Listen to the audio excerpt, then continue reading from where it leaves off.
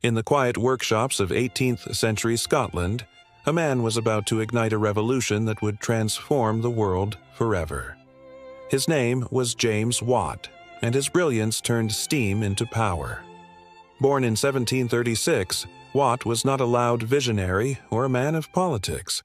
He was a craftsman, fascinated by machines and driven by the desire to make them better. One day, while repairing a broken steam engine, he saw its flaw. Too much energy was wasted on heat and inefficiency. That simple observation would change everything. Watt redesigned the engine with a separate condenser, making it far more powerful and efficient. What had once powered small pumps could now drive factories, locomotives, and ships. His invention became the beating heart of the Industrial Revolution. But Watt was more than an engineer. He was a thinker who understood how invention could reshape society. His partnership with Matthew Boulton turned innovation into industry, laying the foundation for modern manufacturing and mechanization. From textile mills to railroads, every hiss of steam carried his legacy.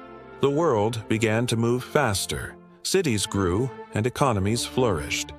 Even today, the very unit of power, the watt, bears his name. James Watt was not just an inventor.